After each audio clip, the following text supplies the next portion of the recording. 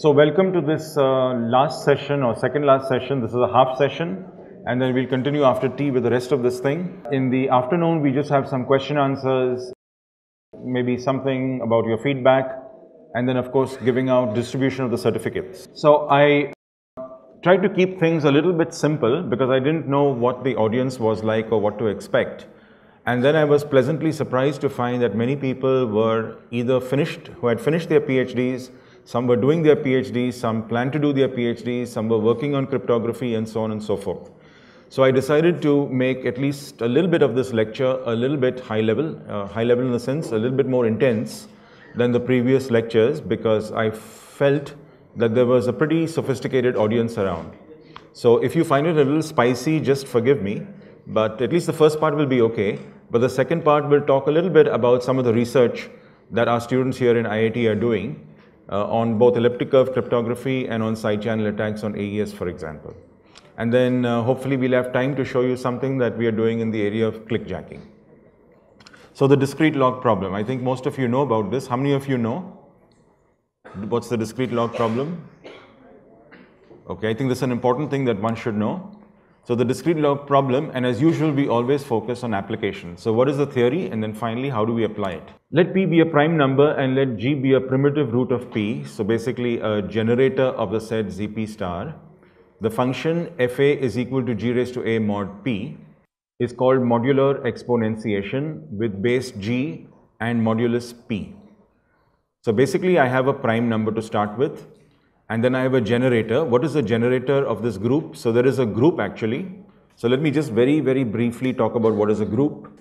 A group is two things. A set, let's say the set is G itself. So this is the group which comprises a set and then which also includes an operator. So let's say the operator is plus. And then this group respects these four properties: closure, associativity, identity, and inverse. Basically, these properties are: closure is if A and B belongs to, then A star B or A plus B belongs to G. So this is one property. So this is closure. Then the next property is associativity.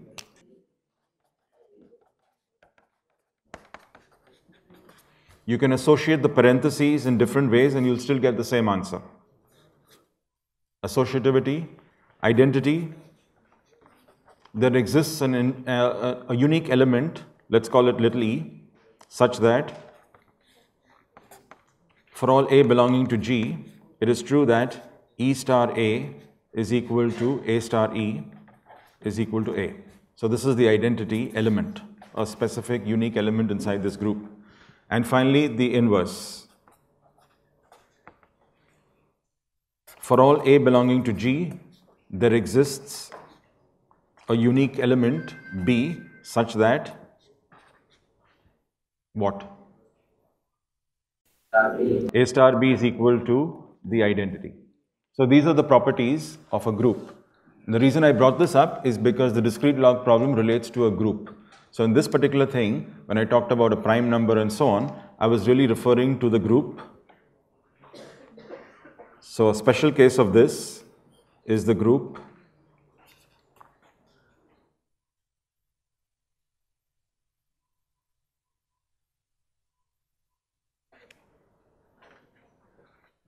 with the operator multiplication modulo P.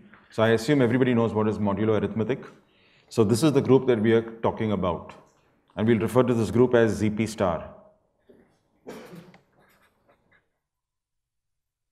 So we say that this group has a generator, which is, let's say the generator is X if, so X is a generator if X square mod P, X cube mod P, and so on. These things up to X to the power of P minus 1 mod P. This gives you all the elements in this group.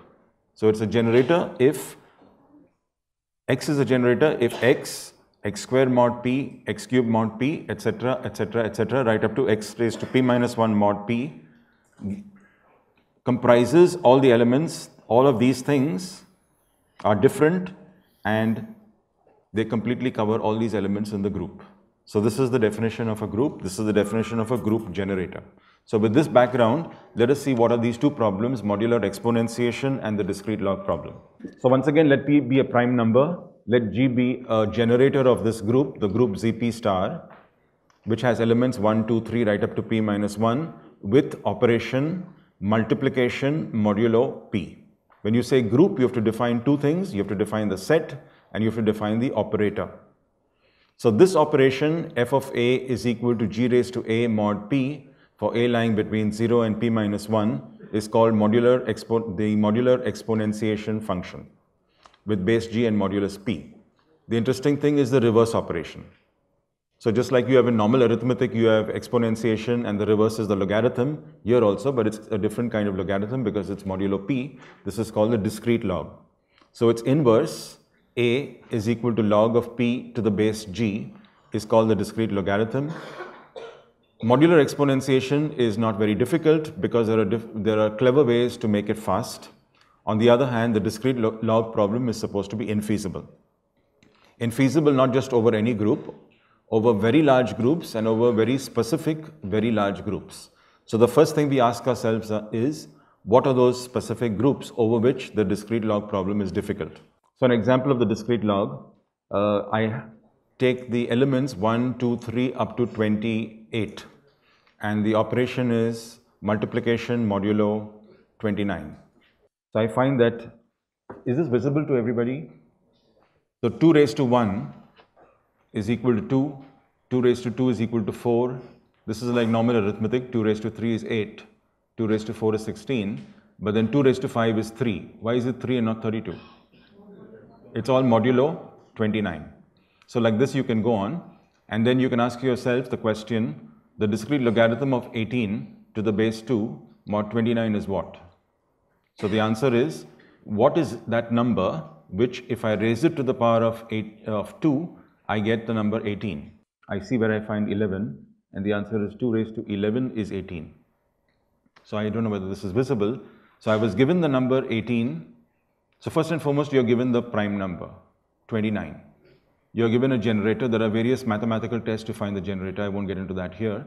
So you're given the generator 2, you're given the prime, you're given the generator, and then you're given this number 18. And then you have to find out what is this thing. This is the discrete log problem.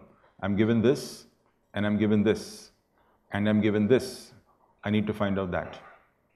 So that's the reverse of, if I was given this, and this, then I find that. That is modular exponentiation. On the other hand, if I'm not given this thing, but I'm given this thing, and I have to find this, that's the inverse problem, which is the discrete log. And that is the thing that is very time consuming, which is generally infeasible if I've chosen a proper group. Now this is a toy example with just 28 elements. There's no big deal in this. But I can have something with around 2 raised to 1000 elements, for example. And over that sort of group, the discrete log problem is going to be very difficult. So every of these crypto problems is based on the difficulty of some problem. For example, RSA is based on the difficulty of factorizing a large number. When I say large, I'm talking about thousands of bits. A large number that is itself a product of two large primes.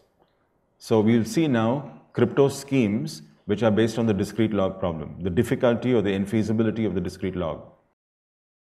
Another example, let P be 131, a prime number. It happens to be that a generator in this group is 2. Then the discrete log problem, you can write a little program, ask your student to write a little program to find the discrete log of 72 or discrete log of anything to the base 2, mod 131, and turns out to be 2 raised to 17, since 2 raised to 17 mod 131 evaluates to 72. So, if this problem is very difficult, can we make use of it? So the first thing many of you have already seen is Deffie-Hellman Key Exchange, and then also Deffie-Hellman authentication. And can we also use this thing for encryption and decryption and signature generation verification? And the answer is yes. So how many of you have seen the application of discrete log to encryption and to signature generation? One, okay, a couple.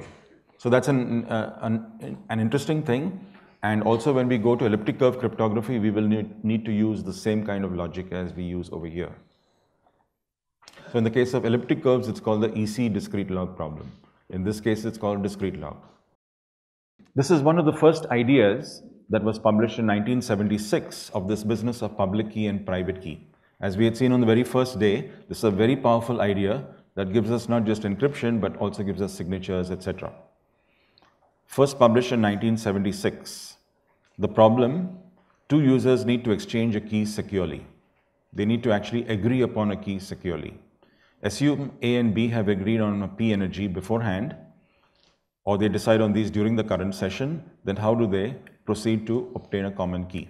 So in pictures, to make it a little simpler and faster, in pictures, you have A and B over here, and they both assume that both know the values of P and the generator G. So the first guy, A, she chooses a she chooses an integer, little a, which is a number between what? Any arbitrary integer or something special?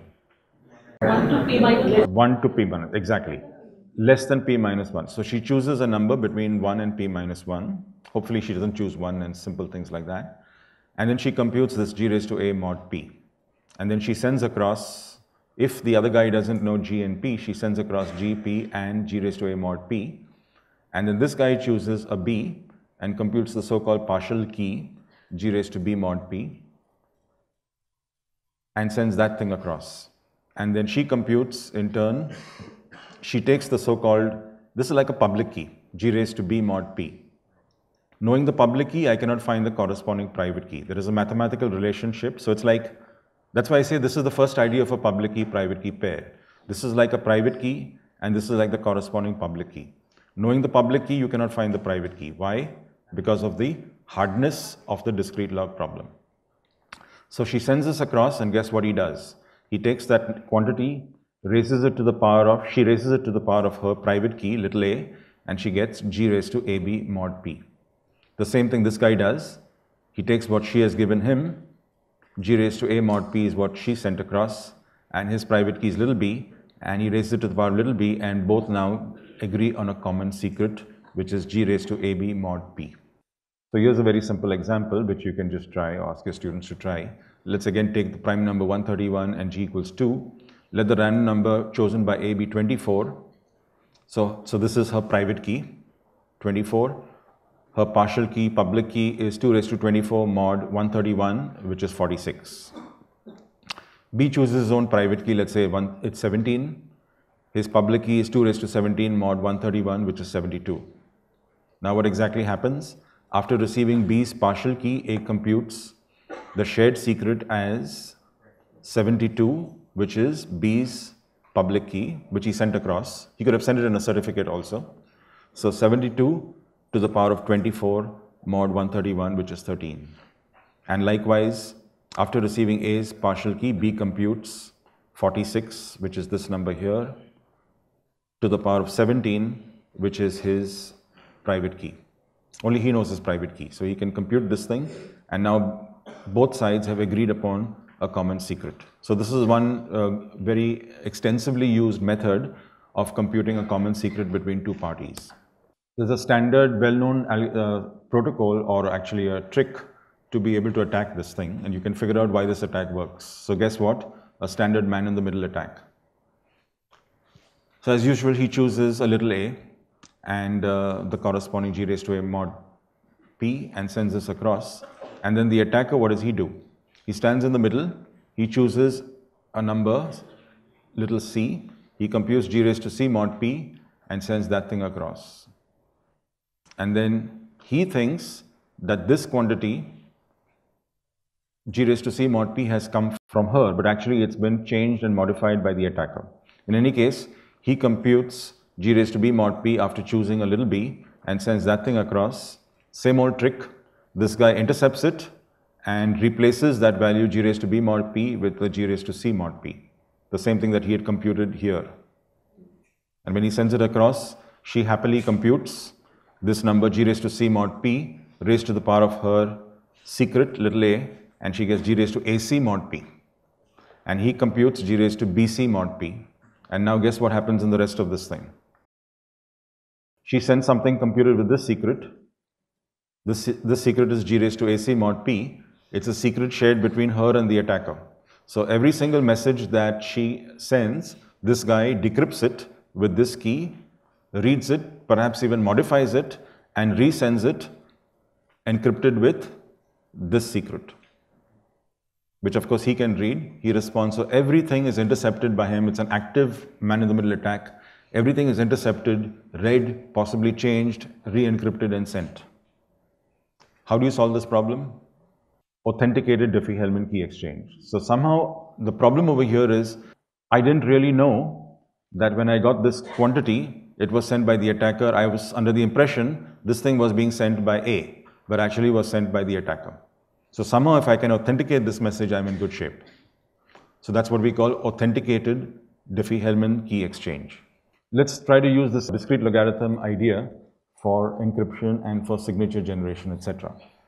So as usual, given a large prime P and a generator G, so we are talking now again, the prime P is thousands of bits long. A generator in this thing, in this group, ZP star. ZP star is all the elements between what and what? 0 and P. Yes or no? What is this group? What does it contain? 1 to P minus 1. Not 1 to P, not 0 to P, not 0 to P minus 1, but 1 to P minus 1. So it's got P minus 1 elements. And this is the operation multiplication modulo P, not P minus 1. Multiplication modulo P. An L Gamal private key is an integer A lying between 1 and P minus 1. The corresponding public key, so how do I generate an L Gamal key pair? Choose a random integer between 1 and P minus 1. And then the corresponding public key. So the public key is not just one value. In the case of RSA, what is the public key? I've got E and D. Encryption, decryption. In the case of RSA, in my certificate, what is included when I say public key? In my RSA certificate, is there just one quantity or two things? What are those two things? EU and N. E and N. N is the modulus. Exactly in the same way. So you have to include not just the public key, but also the parameter. In this case, there are two parameters as mentioned before, the prime number and the generator in that group.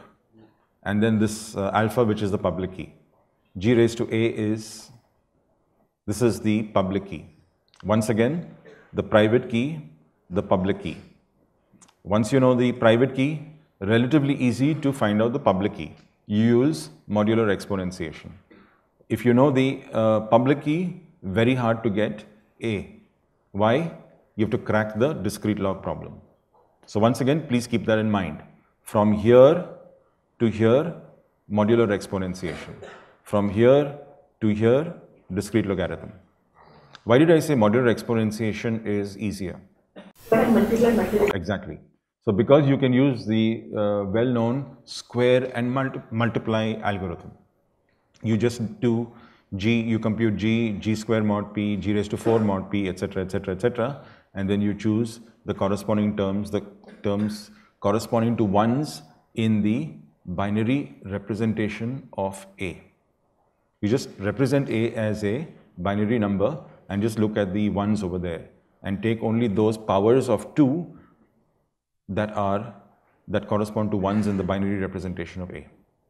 So the same kind of idea we are going to use in elliptic curve cryptography. That's why it's important to understand this well. Okay, how do we do encryption? So we know her public key, PG alpha. We know her private key is little a. Once again, the private key is over here, the public key is over here. So PG alpha is the public key. So let PG alpha be the public key of A. To encrypt an arbitrary message M less than P minus 1 to be sent to A, B does the following. So it's assumed that B has her public key via a certificate, for example. So B chooses a random number R between 1 and P minus 1 such that R is relatively prime to P minus 1. You might want to think later on as to why this is necessary, that R is relatively prime to P minus 1. So its details are in the book. Then B computes, so it's very interesting. The ciphertext corresponding to this message M has got two components. This is the first component and the second component. So the first component is g raised to r mod p, and the second component is take m multiplied by alpha, the public key, raised to the power of r. This is the random number that you just chose. You use it over here and use it over here. So what he does is he takes the message, he takes her public key, he takes the random number which he just generated, and he performs m times alpha to the power of r mod p. That is the second constituent or second component of the ciphertext corresponding to this message m. So the ciphertext is C1, two numbers, C1 and C2, and sends this to A. So this is a very interesting thing. You would have a different pair of these numbers if he chose some other R.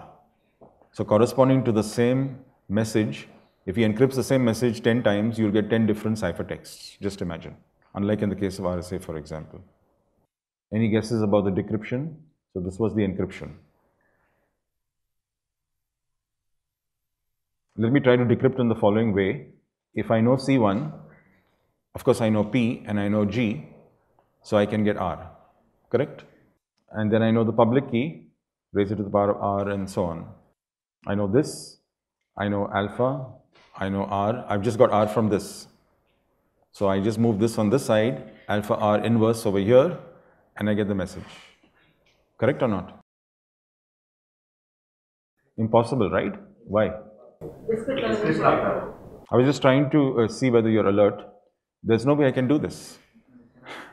I cannot, even though I have P, I have G from the certificate, I cannot simply, and I've got C1 because B sent this thing to A. A cannot just take P and G and the C1 and compute R because it's virtually impossible to crack the discrete log problem. So that's not the way she decrypts it. What is the way to decrypt it? Yeah. So take C1, raise it to the power of minus A. What is C1? G raised to R. C1 is G raised to R.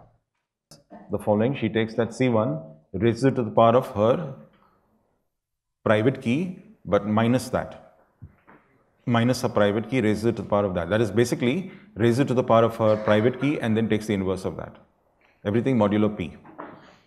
And then multiplies it by the second component of the ciphertext. So you can very well see now what's going on. C1 to the power of minus A multiplied by C2 is G raised to R mod P to the power of minus A. And you multiply this by m times alpha raised to R mod P. So by the laws of modulo arithmetic, I can extract that mod P right outside, and G raised to minus AR, G raised to AR, and M. These two things cancel out very nicely, and I'm left with the message. So that's how she recovers the message. Any questions so far? How do we know this thing is secure? So as I said before, one possibility is, let's see if we can recover R.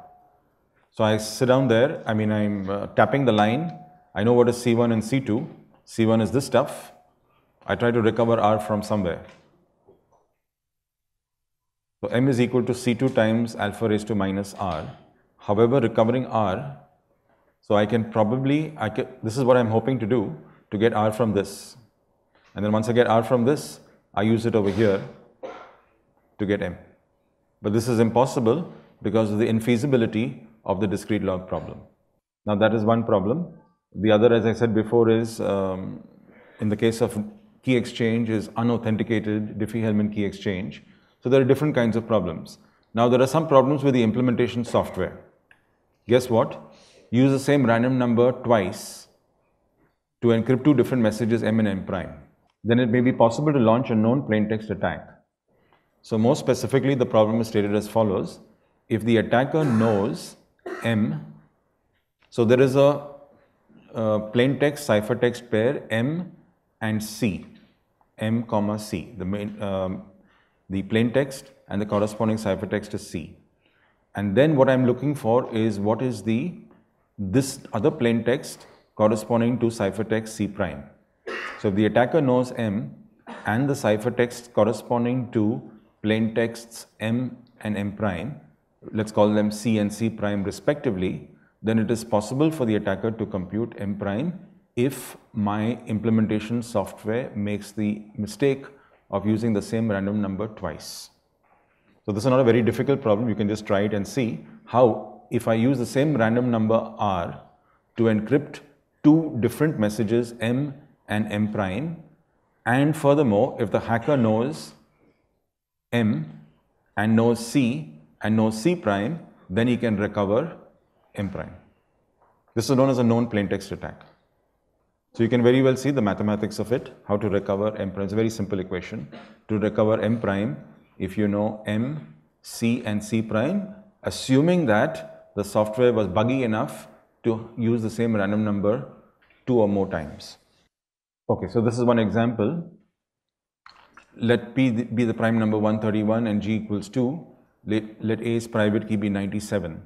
So her public key is 2 raised to 97 mod 131, which is 14.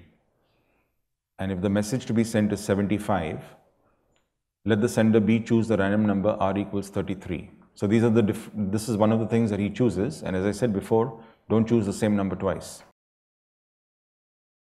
So B computes C1 as G raised to R mod P, which is G is 2 in this case, 2 raised to 33, the random number, mod 131. He gets 103. And for C2, he chooses, he computes the public key of hers, 14, raises it to the power of 33, the same random number, and multiplies it by the message 75, gets 51. And on the other side, how does she decrypt? So the fundamental thing is, in decryption, you must use the private key, otherwise it doesn't make any sense. Anybody could decrypt a message. So here's where she uses the private key. So she takes that C1, as you can see in the previous thing, C1 was 103. She uses that 103 over here, raises it to the power of minus of her private key, and then multiplies by C2, and lo and behold, everything modulo 131, and lo and behold, she's able to decrypt the message and get 75. So 75 was the original message. So very simple example to see how you can verify Gamal encryption. And finally, Gamal signatures. So once again, so this is another way of doing signatures and a very popular way. And exactly the same kind of logic and same kind of thinking is used to generate an elliptic curve signature. So how many of you have seen elliptic curves before? Okay. So because there were some questions during the lunch break about elliptic curves, I decided to just include a little bit of it. So the next session will be a little bit spicy, a little bit research oriented. Some of the kinds of things that we have been doing, I've been doing with my students over here at IIT, both in the area of side channel attacks and ECC optimization. So to complete this example, using the discrete log now for signatures. So what did we use the discrete log idea for? Let's summarize. We use the discrete log idea for number 1, key exchange. It's the so-called Deffie-Hellman Key Exchange. Then we used it for encryption. It's called Gamal encryption. And there are many variations of that thing.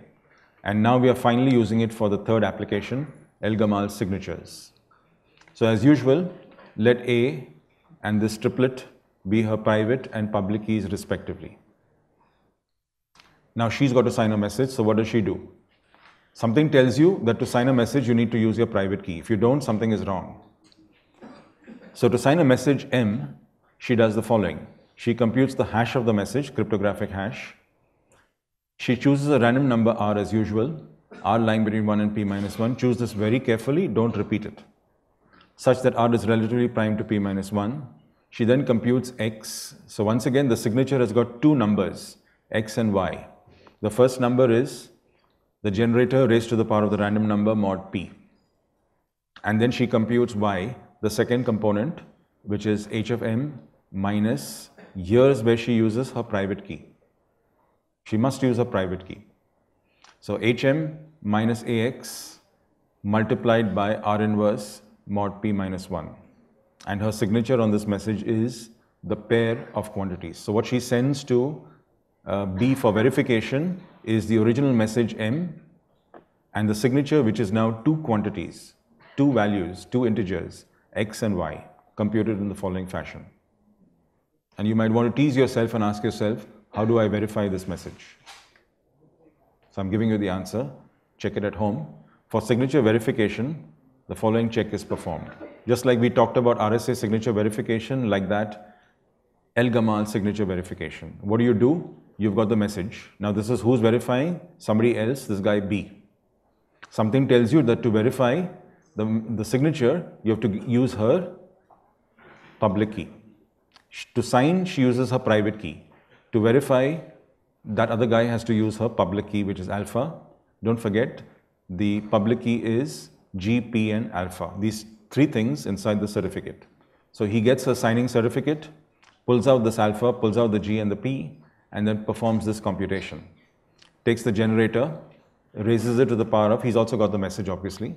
So he pulls out the message, computes the hash of the message, G raised to H of M. Also computes this, her public key to the power of X. So X and Y are, let's go back. X and Y are the two components of the signature. So she has sent what? She has sent the message and she sent the signature. The two components are X and Y, and of course her certificate. So he gets P and G and alpha from a certificate. X and Y are the two components of the signature and the message itself. After that, he computes this thing. So then he checks whether this is equal to this, and you can actually verify using those two equations that if indeed this thing is the same as this thing, then the signature is verified. So in the textbook, it just goes through about 4 or 5 steps as to why this is sufficient for verification. So that's a quick run of the discrete log problem and its applications to these 3 different things: key exchange, encryption, decryption, signature generation, signature verification. Now, the next thing that I'll be talking about just after the tea break is what are the attacks on AES. We've been boasting all this while that AES is very secure. But believe it or not, security is an open-ended subject. You can never say anything is perfectly secure. After seeing so many security problems, I can never, I feel very hesitant to say this thing is perfectly secure. So I used to say about 4 years ago, 5 years ago, when students asked me, is AES secure? I said, of course. It is very secure, everybody has tried it out and this and that. Until I started encountering papers where they hacked into AES. So once I saw that, and I saw cache-based side channel attacks, I challenged my students to redo some of those attacks and see whether they are actually feasible in practice. So that happens to be a very difficult subject, and it's especially important in the context of cloud computing, where you might have multiple users on the same core, multiple users on different virtual machines, but sharing the same core. So what we did was multiple processes on the same core. One process is the attacker process, one process is the victim process. And we'll tell you how we actually attacked AES. So that's after the break.